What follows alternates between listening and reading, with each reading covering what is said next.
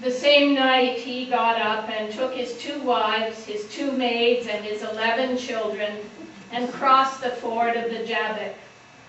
He took them and sent them across the stream, and likewise everything he had.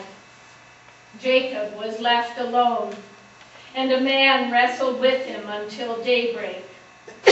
When the man saw that he did not prevail against Jacob, he struck him on the hip socket, and Jacob's hip was put out of joint as he wrestled with him.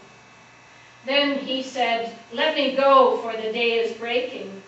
But Jacob said, "I will not let you go unless you bless me." So he said to him, "What is your name?" And he said, "Jacob."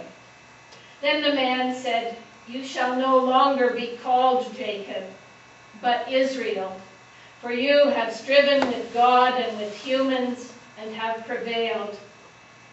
Then Jacob asked him, "Please tell me your name." But he said, "Why is it that you ask my name?" And there he blessed him.